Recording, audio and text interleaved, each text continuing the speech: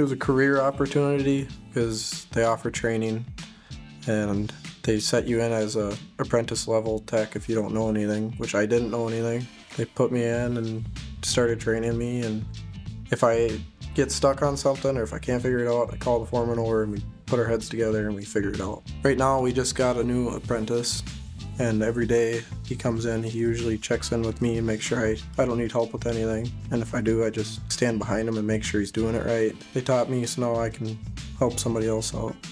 I'm going out to Washington to get trained on engines because it's a hands-on class. So I get to tear apart an engine and put it back together, and I'll move on to the advanced diagnostics. From then, I'll know way more. I'll be able to help all the other techs at the shop. Once I get all that done, then I want to be a master tech and eventually become foreman. My name is Anthony Weber, diesel mechanic. I work for Rihm Kenworth in Mankato.